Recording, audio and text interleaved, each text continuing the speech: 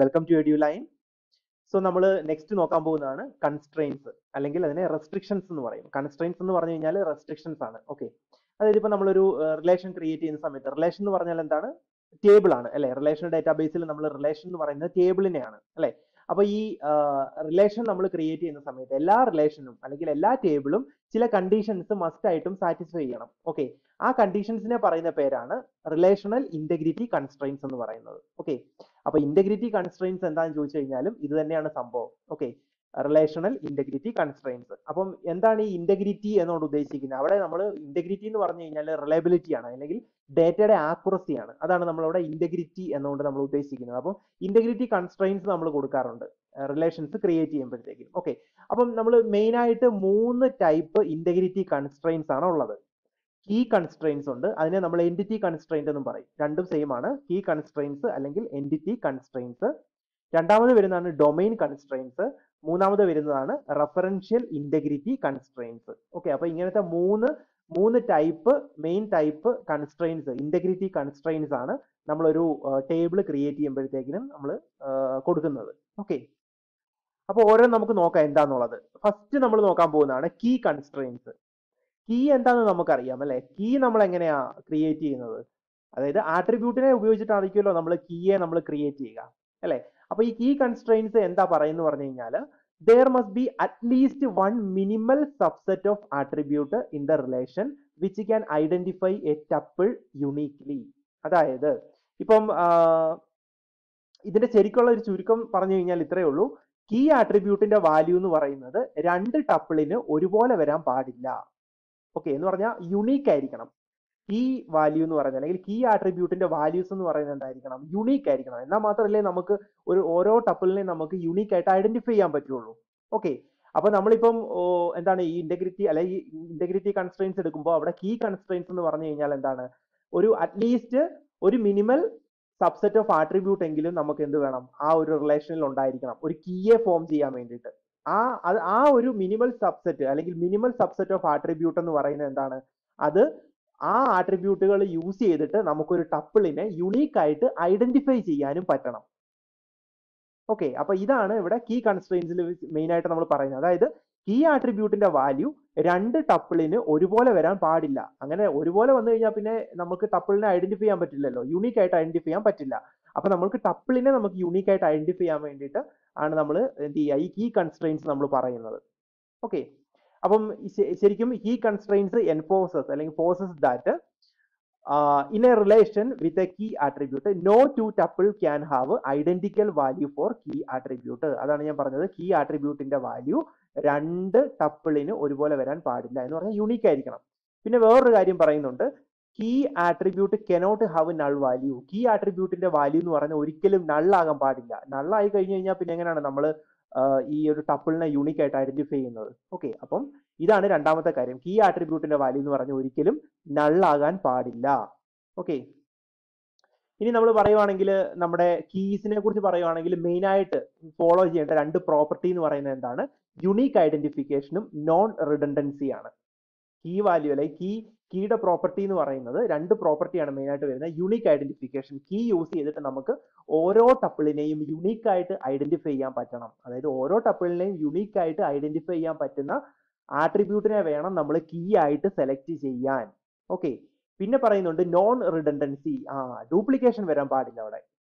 Okay, അപ്പം non redundant ആയിരിക്കണം. അപ്പൊ ഈ രണ്ട് പ്രോപ്പർട്ടീസും കീ എന്ന് പറയുന്ന ആ ഒരു ആട്രിബ്യൂട്ട് സാറ്റിസ്ഫൈ ചെയ്തിരിക്കണം. ഓക്കെ, ഇനി നമ്മൾ നേരത്തെ പറഞ്ഞ പോലെ തന്നെ കീ കൺസ്ട്രെയിൻസിന്റെ ആണല്ലോ നമ്മൾ എൻറ്റിറ്റി കൺസ്ട്രെയിൻസ് എന്നും പറഞ്ഞ രണ്ട് സെയിം ആണ്. എൻറ്റിറ്റി കൺസ്ട്രെയിൻസ് എന്ന് ചോദിച്ചാലും കീ കൺസ്ട്രെയിൻസ് എന്ന് ചോദിച്ചു കഴിഞ്ഞാലും സെയിം തന്നെയാണ്. ഓക്കെ, അപ്പൊ ഇതാണ് നമ്മുടെ മെയിൻ ആയിട്ട് വരുന്ന കീ കൺസ്ട്രെയിൻസിന്റെ ഒരു ഐഡിയ എന്ന് പറയുന്നത്. ഓക്കെ, ഇനി രണ്ടാമത് വരുന്ന കൺസ്ട്രെയിൻ ആണ് ഡൊമൈൻ കൺസ്ട്രെയിൻസ് എന്ന് പറയുന്നത്. ഡൊമൈൻ എന്ന് പറഞ്ഞു കഴിഞ്ഞാൽ എന്താ? ആട്രിബ്യൂട്ടിന് നമ്മൾ കൊടുക്കുന്ന ഒരു സെറ്റ് ഓഫ് വാല്യൂ, പെർമിറ്റഡ് ആയിട്ടുള്ള സെറ്റ് ഓഫ് വാല്യൂസിനെ പറയുന്ന പേരാണ് ഡൊമൈൻ എന്ന് പറയുന്നത് അല്ലെ? ആട്രിബ്യൂട്ട്സിന് നമുക്ക് കുറെ സെറ്റ് ഓഫ് വാല്യൂസ് കൊടുക്കാമല്ലോ. ഇപ്പൊ ഫോർ എക്സാമ്പിൾ പറഞ്ഞു കഴിഞ്ഞാൽ ഇപ്പം എന്താണ് ഏജ് എന്ന് പറഞ്ഞ ഒരു ആട്രിബ്യൂട്ട് ആണ്. അതിന് നമുക്ക് കൊടുക്കാൻ പറ്റുന്ന പെർമിറ്റഡ് ആയിട്ടുള്ള വാല്യൂ എന്ന് പറഞ്ഞാൽ പോസിറ്റീവ് നമ്പർ മാത്രമേ ഉള്ളൂ അല്ലെ?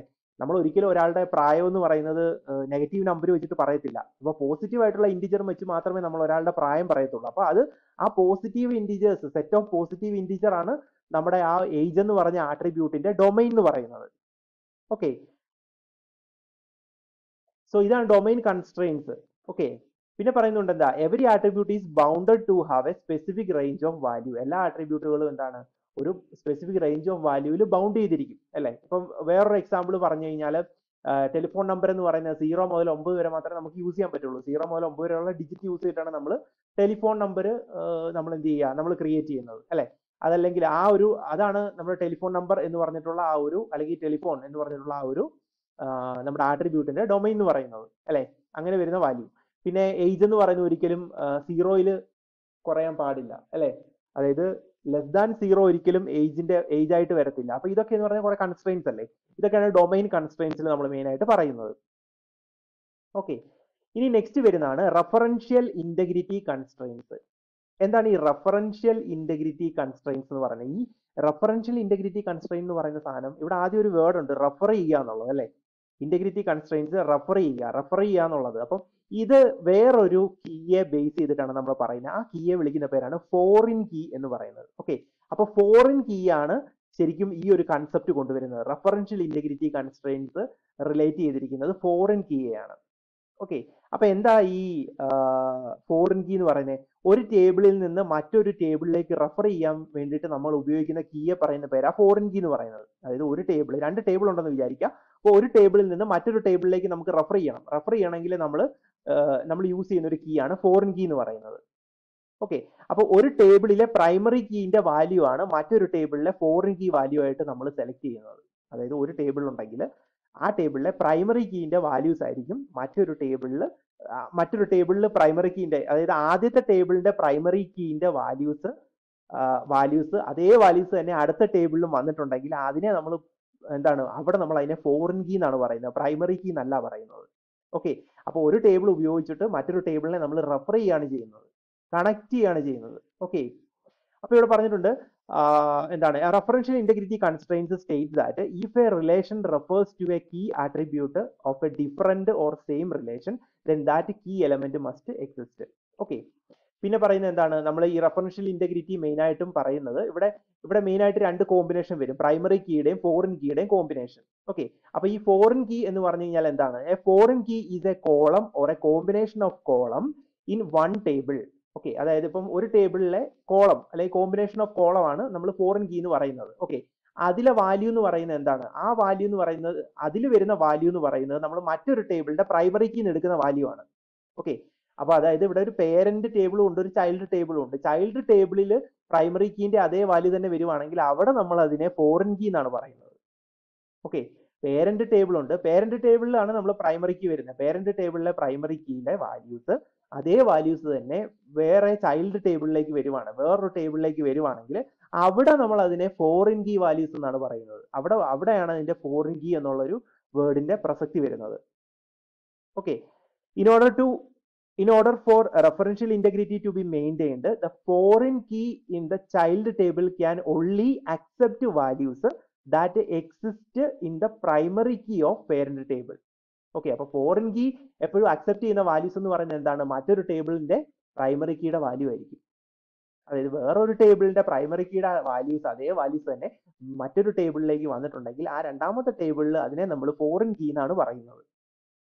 അപ്പൊ ആദ്യത്തെ ടേബിൾ യൂസ് ചെയ്തിട്ട് നമുക്ക് രണ്ടാമത്തെ ടേബിളിലേക്ക് റെഫർ ചെയ്യാൻ പറ്റുമല്ലോ. ഓക്കെ, അപ്പൊ ഇവിടെ primary objective of referential integrity is to prevent ഓർഫൻസിനെ prevent ചെയ്യുക എന്നുള്ളതാണ് നമ്മുടെ റെഫറൻഷ്യൽ ഇന്റഗ്രിറ്റിയുടെ ഒരു പ്രൈമറി ഒബ്ജക്റ്റീവ് എന്ന് പറയുന്നത്. ഓക്കെ, എന്ന് പറഞ്ഞു കഴിഞ്ഞാൽ എന്താ ഉദ്ദേശിക്കുന്നത്? Records in the child table that cannot be related to record in the parent table.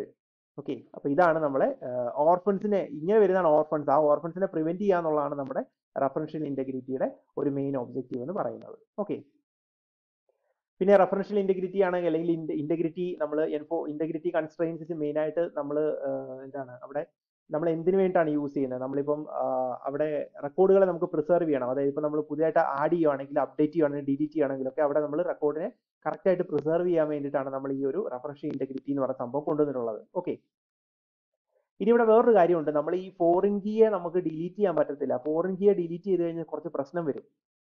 അതായത് വേറൊരു ടേബിളിന്റെ പ്രൈമറി കീയുടെ വാല്യൂ ആയിരിക്കുമല്ലോ ഇപ്പുറത്ത് ഫോറിൻ കീ ആയിട്ട് വരുന്നത് അല്ലെ. ഈ ഫോറിൻ കീ എന്ന് പറയുന്നത് ആക്ച്വലി ഫോറിൻ കീക്ക് വരുന്ന വാല്യൂസ് എന്ന് പറയുന്നത് വേറൊരു ടേബിളിന്റെ പ്രൈമറി കീയുടെ വാല്യൂസ് ആയിരിക്കും. അപ്പൊ ഈ ഫോറിൻ കീ ഡിലീറ്റ് ചെയ്യാൻ നോക്കി കഴിഞ്ഞാൽ ഇപ്പുറത്തെ ടേബിളിന്റെ പ്രൈമറിയുടെ വാല്യൂ കൂടെ പുറകെ ഡിലീറ്റ് ആയി പോകത്തില്ലേ? അതിനെ നമ്മൾ ഡൊമിനോ അല്ലെങ്കിൽ കാസ്കേഡിംഗ് ഡിലീഷൻ എന്നാണ് പറയുന്നത്. അപ്പൊ അങ്ങനെ ചിലപ്പോൾ ഡിലീറ്റ് ആയി പോകും. ഓക്കെ, അപ്പൊ അതൊരു പ്രോബ്ലം ആണ്. അപ്പൊ അങ്ങനെ അപ്പം നമുക്ക് ഒരു ഒരു ടപ്പിള് വേറൊരു ഡേറ്റാബേസിലേക്ക് എന്താണ് റെഫർ ചെയ്യുന്നതിനെ നമുക്ക് ഒരിക്കലും ഡിലീറ്റ് ചെയ്ത് മാറ്റാൻ പറ്റത്തില്ല. അപ്പൊ അവിടെ ഒരു പ്രോബ്ലം വരും. അപ്പൊ ഈ ഒരു ഡൊമിനോ എഫക്റ്റ് നമുക്ക് മാറ്റണം. ഡൊമിനോ എഫക്റ്റ് എന്ന് പറഞ്ഞു കഴിഞ്ഞാൽ എന്താണ്, അതായത് ഒരു ടേബിളിലെ ഫോറിൻ കീയുടെ വാല്യൂ നമ്മൾ ഡിലീറ്റ് ചെയ്ത് മാറ്റുവാണെങ്കിൽ ഇപ്പുറത്തെ ടേബിളിന്റെ പ്രൈമറി കീയുടെ വാല്യൂ പോവും അല്ലേ? പക്ഷേ പ്രൈമറിക്ക് ഒരിക്കലും നള്ളാകാൻ പാടില്ലെന്നാണ് നമ്മൾ പറഞ്ഞേക്കുന്നത് അല്ലേ? അപ്പം ആകെപ്പാടെ പ്രശ്നമാവും അല്ലേ? അപ്പൊ ഈ ഒരു എഫക്റ്റ് അല്ലെങ്കിൽ ഈ ഒരു ഡൊമിനോ എഫക്റ്റ് നമുക്ക് അവോയ്ഡ് ചെയ്യാൻ വേണ്ടി നമുക്ക് ചെയ്യാൻ പറ്റുമെന്ന് പറഞ്ഞു കഴിഞ്ഞാൽ, ഡിലീറ്റ് ചെയ്യണമെങ്കിൽ നമുക്ക് ചെയ്യാൻ പറ്റുന്ന കാര്യം എന്ന് പറഞ്ഞാൽ ഫോറിൻ കീയുടെ ആട്രിബ്യൂട്ടിനെ എല്ലാം നമ്മൾ നള്ളാക്കി വെച്ചാൽ മതി. ഫോറിൻ കീ അവിടെ നമ്മൾ നള്ളാക്കി വെച്ച് കഴിഞ്ഞാൽ ഇപ്പുറത്തേക്ക് അതിന്റെ എഫക്റ്റ് വരത്തില്ല. ഓക്കെ, അപ്പൊ ഇവിടെ ഈ ഒരു ടേബിൾ നോക്കിയാൽ, ഈ ടേബിൾ നോക്കിയാൽ നമുക്കറിയാം ഇതാണ് നമ്മുടെ ഫസ്റ്റ് ടേബിൾ സ്റ്റുഡന്റ് എന്ന് പറയുന്നത് കണ്ടോ. ഇവിടെ നമ്മൾ SID ആണ്, സ്റ്റുഡന്റ് ID എന്ന് പറയുന്നതാണ് എന്ത് ഇവിടുത്തെ പ്രൈമറി കീ എന്ന് പറഞ്ഞാൽ. ഈ പ്രൈമറി കീയുടെ വാല്യൂ തന്നെയാണ് ഇപ്പുറത്ത് ഫോറിൻ കീ ആയിട്ട് വരുന്നത്. രണ്ടാമത്തെ ടേബിൾ എൻറോൾഡ് എന്ന് പറഞ്ഞിട്ടുള്ള ഈ ടേബിളിനകത്ത് കണ്ടോ വരുന്ന വാല്യൂസ് ഉണ്ടോ. അപ്പൊ ഇതിലെ വാല്യൂ യൂസ് ചെയ്തിട്ട് നമുക്ക് ഇപ്പുറത്തെ ടേബിളിലേക്ക് റെഫർ ചെയ്യാൻ പറ്റും. അപ്പൊ ഇവിടെ ഒരു കണക്ഷൻ ഉണ്ട്. ഓക്കെ, അപ്പം ഇതാണ് ഫോറിൻ കീ എന്ന് പറയുന്നത്. ഈ രണ്ടാമത്തെ ചൈൽഡ് ടേബിൾ, ഇത് എൻറോൾഡ് എന്നുള്ളതാണ് ചൈൽഡ് ടേബിൾ. ഇവിടെ ഇതിനെ നമ്മൾ SID നമ്മൾ ഫോറിൻ കീ എന്നാണ് പറയുന്നത്. ആക്ച്വലി ഇതൊരു പ്രൈമറി കീ ആണ്. സ്റ്റുഡന്റ് എന്ന് പറഞ്ഞ ടേബിളിന്റെ പ്രൈമറി കീ ആണ് SID എന്ന് പറയുന്നത് അല്ലേ? അത് വേറൊരു ടേബിളിലേക്ക് വരുമ്പോൾ അതിനെ നമ്മൾ അവിടെ ഫോറിൻ കീ എന്നാണ് പറയുന്നത്. ഓക്കെ, അപ്പൊ ഇതാണ് നമ്മുടെ റെഫറൻഷ്യൽ ഇന്റഗ്രിറ്റി. കണ്ടോ, ഇത് റെഫർ ചെയ്യുന്നുണ്ടോ, ഇങ്ങോട്ടേക്ക് റെഫർ ചെയ്യുന്നുണ്ടോ? ഈ രണ്ടാമത്തെ ചൈൽഡ് ടേബിൾ എന്ന് പറയുന്നത് ഈ മെയിൻ ആയിട്ടുള്ള ഈ ഒരു സ്റ്റുഡന്റ് എന്നുള്ള ടേബിളിലേക്ക് എന്ത് ചെയ്യുന്നുണ്ട്, റെഫർ ചെയ്യുന്നുണ്ട് അല്ലെ? അതാണ് ഈ ആരോ മാർക്ക് വെച്ചിട്ട് കാണിച്ചേക്കുന്നത്, റെഫർ ചെയ്യുന്നുണ്ട്. അപ്പൊ ഈ ഫോറിൻ കീ ഒന്ന് ഡിലീറ്റ് ചെയ്ത് കഴിഞ്ഞാൽ ഈ 53831 ഓക്കെ, ഈ ആദ്യത്തെ ഈ ഒരു ടപ്പിൾ ഡിലീറ്റ് ചെയ്യാൻ നോക്കി കഴിഞ്ഞു കഴിഞ്ഞാൽ എന്താ സംഭവിക്കുക? അത് കണക്ട് ചെയ്തേക്കുന്ന മെയിൻ ആയിട്ടുള്ള ടേബിൾ ഇപ്പുറത്താണ് അല്ലേ? അത് മൊത്തം ഡിലീറ്റ് ആയി പോകും. അപ്പൊ നമുക്ക് അങ്ങനെ ഡിലീറ്റ് ചെയ്യാൻ പറ്റത്തില്ല. ഓക്കെ, അപ്പൊ അങ്ങനെ ഡിലീഷനോ അപ്ഡേഷനോ വല്ലതും ചെയ്യണമെങ്കിൽ ഈ ഫോറിൻ കീയുടെ വാല്യൂവിന്റെ അവിടെ നള്ള് കൊടുത്ത് സെറ്റ് ചെയ്യാനേ പറ്റുള്ളൂ. സെറ്റ് ചെയ്ത് കഴിഞ്ഞാൽ പിന്നെ ഇങ്ങോട്ടേക്കുള്ള റെഫറൻസും മാറിക്കിട്ടും.